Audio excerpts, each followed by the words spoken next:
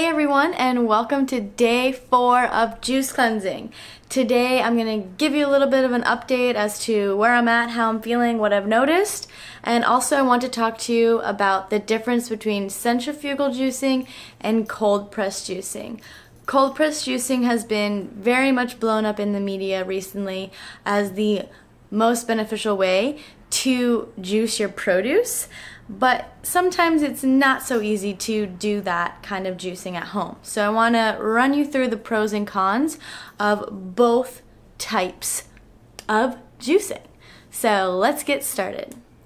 Right here, you're seeing a centrifugal juicer. This is a juicer that's typically used at home. One, because it's more affordable. It's faster than cold pressing, which cold pressing is a slow process. It's easy to operate, and the cons of it are as follows. There's degradation of the produce. The cleanup, prep, and time put into it is quite long for doing something at home in your kitchen, and if you aren't very well versed in juicing, you can have a huge mess. And there's also the loss of money. So while you are paying for a juicer that's more economic for you in your home, you're actually losing money in the fact that you are losing nutrients in the processing of juicing. So how that happens is that the centrifugal juicer, as you can see, is spinning. And when it spins like that, it's actually adding air and heat to the produce. And because the nutrients, vitamins, and minerals are all contained in the cells, when they're spun like that, they're actually being degraded because they are so fragile. So the air is oxidizing them, the heat is heating them up, and all of that really contributes to the degradation of all those valuable nutrients, minerals, and enzymes that you're trying to get out of that beautiful organic produce that you bought and with this juicer that you've purchased. So essentially you're losing money because you're losing the potential impacts of the produce, if that makes sense to you guys. So you want to have your full value, so you want to juice in the most beneficial you want to juice in the most beneficial way possible so that you can get your whole entire money's worth. So with centrifugal juicing, you're not really going to get that.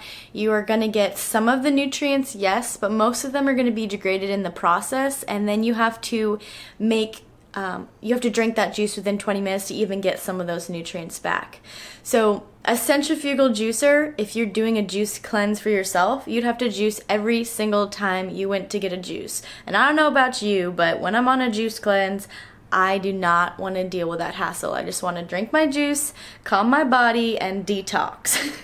Because it is a lot to be able to handle all of that juicing process every single time when you go to make a juice, with the knowledge that all those nutrients degrade in about 20 minutes.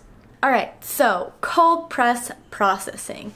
This is typically done with a Norwalk, and that is what you're seeing in this video here is a Norwalk.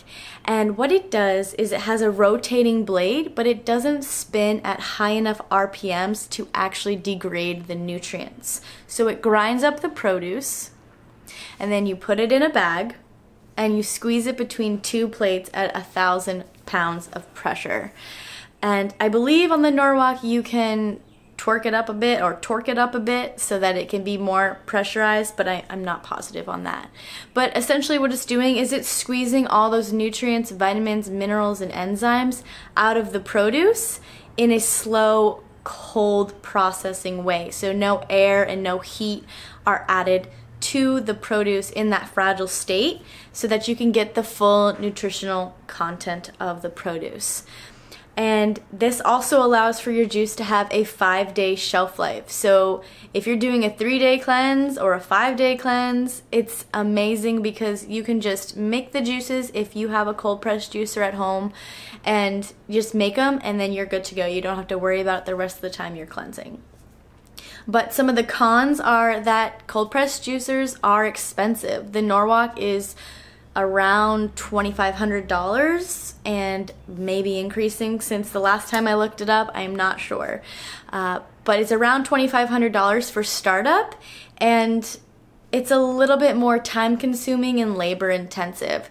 So you have to really know what you're doing. You have to be dedicated to the processing. So if you can get in a really good habit of having fresh produce in your fridge and waking up every single morning to juice, then by all means go for that. Now I want to talk to you guys about Naked, Odwalla, Snapple, any of those kinds of juices, suja juice, any of those kinds of juices that you're seeing in grocery stores have to be pasteurized. So they have to be heated up to an even more intensive interval than with regular centrifugal juicing.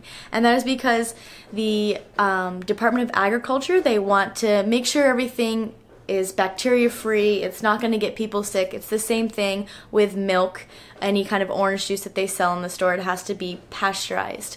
So you will see a lot of juices out there that say they are cold pressed, but they have been pasteurized after the fact that they've been cold pressed.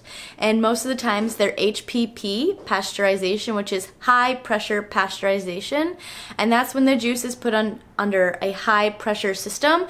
And because it's put under that pressure, the nutrients, vitamins, and minerals will degrade. And these juices can have anywhere up to 6-month shelf life. And just think about it.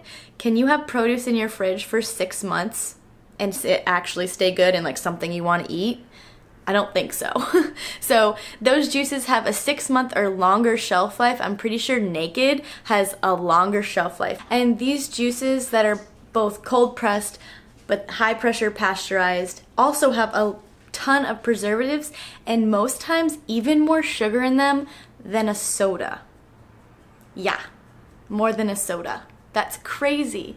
So I do not recommend juice cleansing with any of those kinds of juices that you see in the store. If you want to have someone make you the juice, then go to a specific cold pressed juicery that's in your area.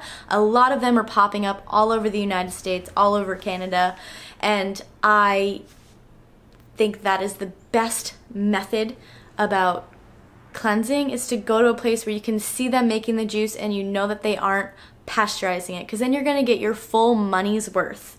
Okay, I know juice cleansing can be really expensive and it can be scary to spend all that money on juice, but those juices are packed with nutrients and packed with vitamins and minerals to wash over your body and help to cleanse your body. So definitely go to a cold pressed juice bar near you where they don't pasteurize to get your juice. Do not go for the cheaper end thing because it's high in sugar, it's not giving you the nutrients and vitamins you need for detoxing, and it's going to make you feel like crap. So go for the high quality juice and you will feel your best. Okay guys, I just wanted to give you a little update on me. This is all healing very nicely right here, and I'm looking in my screen over here, so sorry. My skin feels really good. I know I had some like breakouts right here before, but they're all healing up really well. And the biggest thing that I noticed is that my bowel movements are once a day, but large. Like it feels like my whole system is being cleansed out, and I know that's totally TMI, but with all my juice cleanses around day 4 is when I notice that bowel movement start to happen, and it's just your body excreting a lot of waste. We actually have, I believe it's anywhere from 30 extra pounds of waste in our system at all times. So when you do a juice cleanse, your body is able to kind of move some of that up and move it down and out of your system. So that's what I'm experiencing right now. My stomach feels a little bit flatter because of it. So that's what's happening on day 4. I'm feeling good, feeling great, and I hope you guys enjoyed the video, and I will see you tomorrow.